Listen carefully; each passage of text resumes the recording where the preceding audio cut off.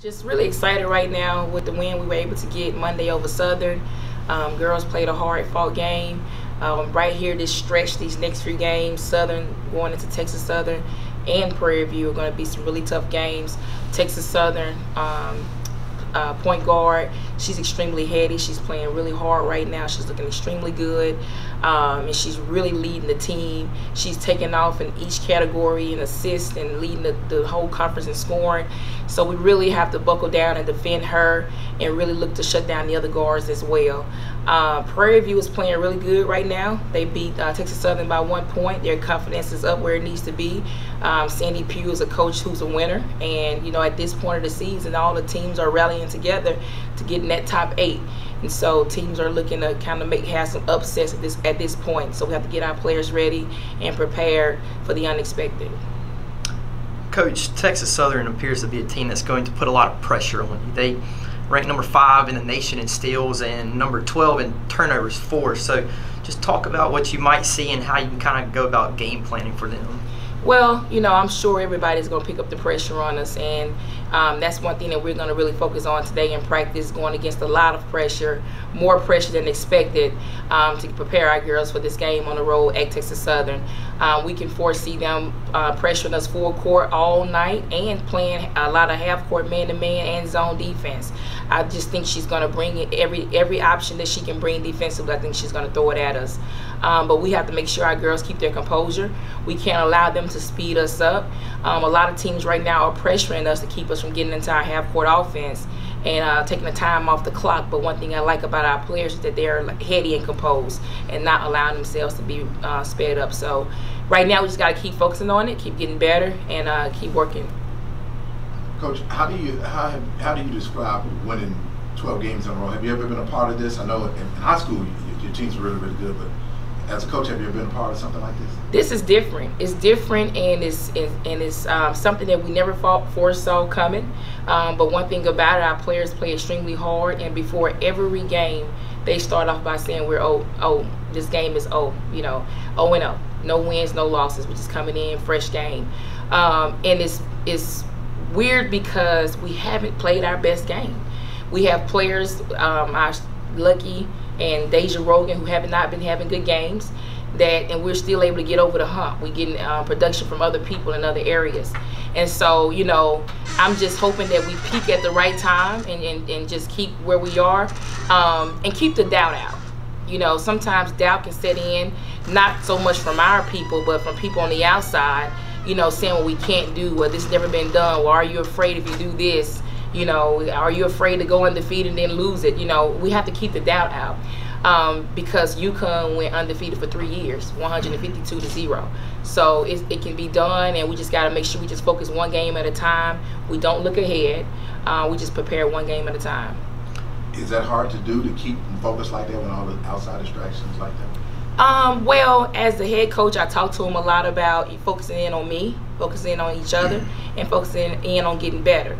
And I can tell when players aren't focused because they make mistakes. When they aren't focused, they don't play well. And so those are the players who will sit majority of the time on the bench.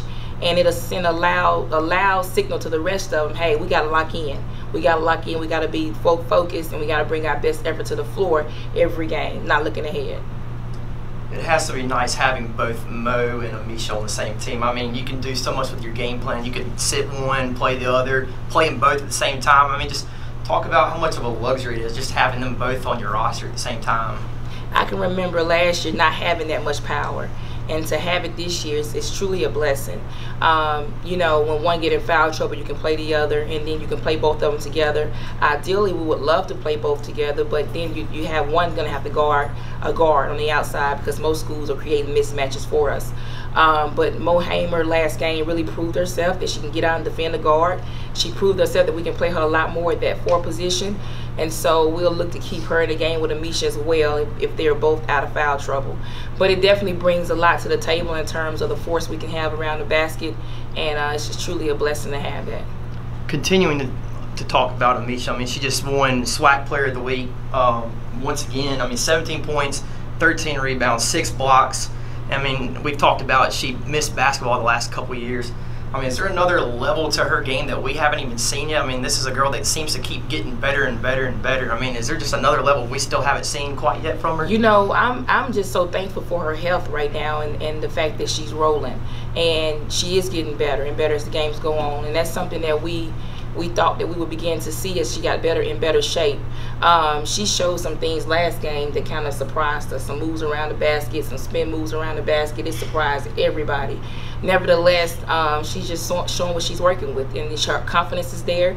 She's a different person. She's more livelier, and she challenges herself every game. She challenged herself, and so she challenged herself to 20 points and 20 rebounds. And she came to me after the game against Southern and said, "Coach, I got mighty close to that 20." So, you know, she's really trying. So I told my coaching staff, right now she's averaging right about 20 minutes. I told my coaching staff we can get her minutes up to about 25, 26. She can bring a whole lot more to the floor. And last game we were able to give her those minutes because she's getting in better shape, and so she was able to play, and it showed in her productivity stats. Talking once again about Texas Southern, it appears that the bulk of their turnovers and just their game plan appear to be around two girls, Nia Mitchell and I believe it's Keani Cryer, you might have mentioned, both ranked top 15 nationally in several categories. I mean, just how do you match up with those two specifically, and how do you plan on slowing them down?